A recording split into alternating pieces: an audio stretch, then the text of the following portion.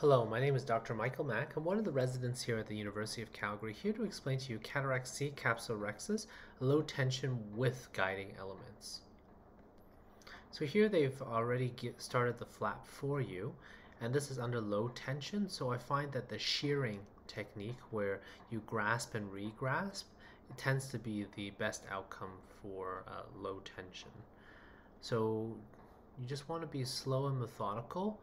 And just like in the cataract B courses, you want to be able to trace the black circle with your forceps tips. And that's kind of how I keep track of where I'm going. So I'm just having a bit of trouble just grasping the part of the flap that I want to grasp. And again, the shearing technique is quite good. You can just pull along where the black circle is. You can reposition your flap and then just grasp one more time again. And that looks pretty good. Let's take a look at that one more time. So here they've already initiated the flap for you. They just want you to go around, use a shearing technique to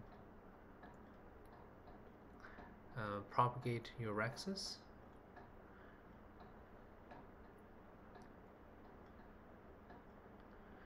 Just grasp and re-grasp as many times as you need in order to make the rhexis as round as possible.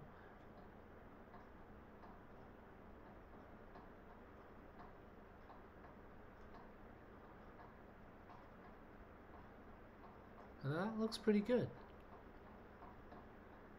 So both attempts we scored 100. Thank you very much for watching. Please like and subscribe for more videos.